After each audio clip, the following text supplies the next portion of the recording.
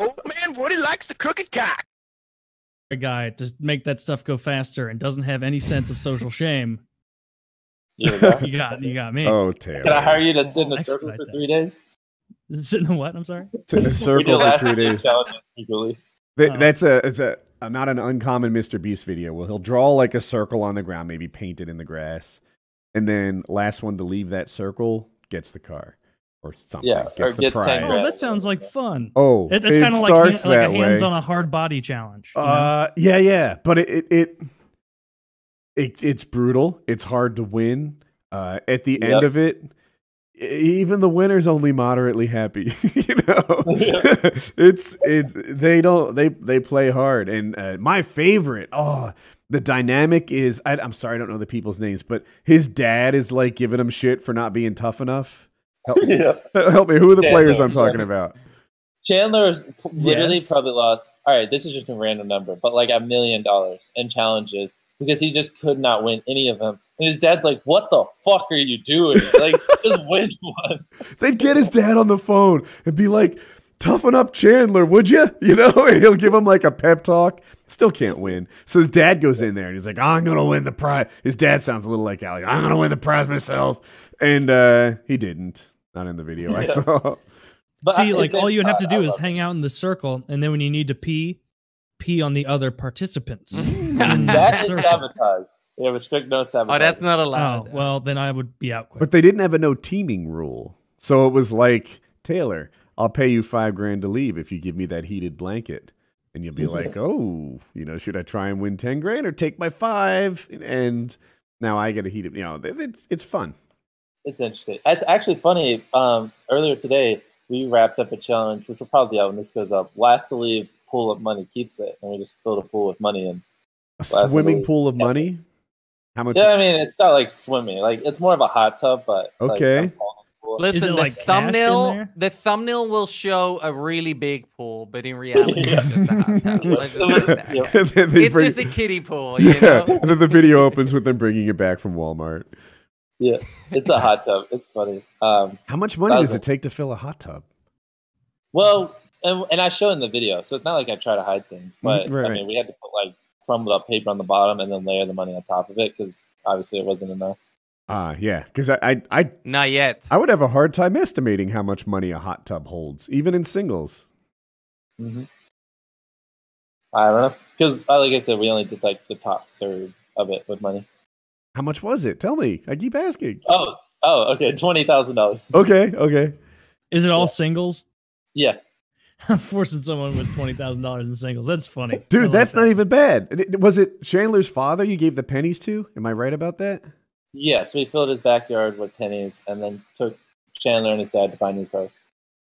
Yeah, but you don't understand, to Taylor, how many pennies this takes to fill a yard. Like, it's outrageous. We've spoken about that specific. Oh, did we? I don't know if it's a prank or what is it, like, as far as qualifying, because it's the kind of prank I would want to be pulled on me, where it's like, haha, I dropped a bunch of legal tender in your backyard. What are you gonna do? I'm like, oh no, I'm gonna go to the back. What I like to try to do is like another way to keep the content fresh and stay, you know, above average, I guess is a nice way to put it, but is to almost make it where like people like we that meteor on the car video, like putting meteors on my friend's car in and of itself is like a video a YouTuber would do. And then afterwards we took them to go buy new cars, which in and of itself is a video a YouTuber would normally do. And while we're putting meteors on their car, my friends had 1 hour to spend $10,000 you know, to keep them distracted, which is also a video they would do. So it's almost like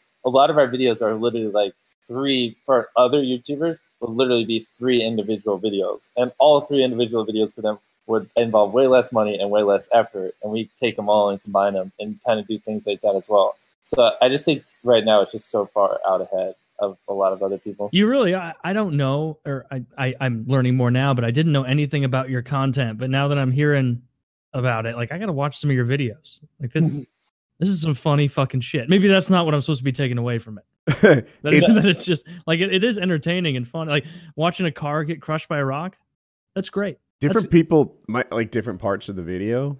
For me, it's about the human interaction, you know, and the money is just the catalyst, the spark that makes the humans interact, and that human interaction can be like struggling to stay in the water. Apparently, staying in the water for a long time is awful. They start freezing, and Your fingers start like You think you've had, what do you call the Pringled fingers thing?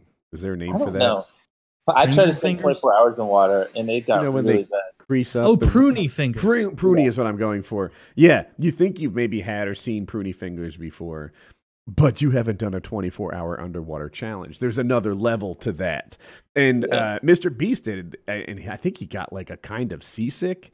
Yeah, that's what I was going to bring up. So like 12 hours in, I was getting symptoms of carbon dioxide poisoning. I was like, oh, fuck. Because I really wanted to finish. That's what I was saying. It's horrible. You need a doctor.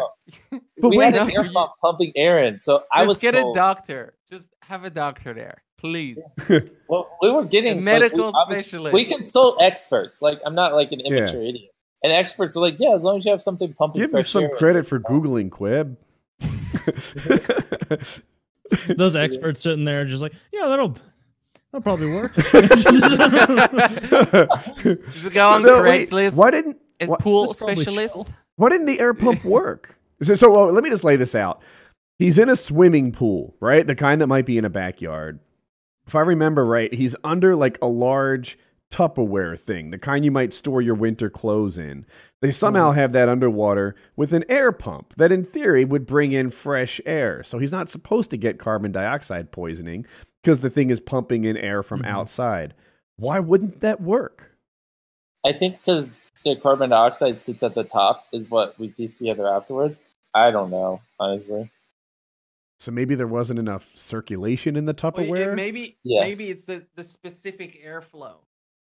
Right? It could be all that. I don't know. I was really depressed at that time because I wanted to do the 24-hour challenge, and I was like, but I like almost threw up right after I got out. And dude, it's real. All of it's real. I'm not saying any of it, but like, the fact that it's real is what makes it interesting, and that's actually something I've wondered, like, how are you going to keep up that level of suffering? And I was talking about it earlier in terms of money, like, you might have liked to count to $100,000 for $500 in, AdWord revenue or whatever.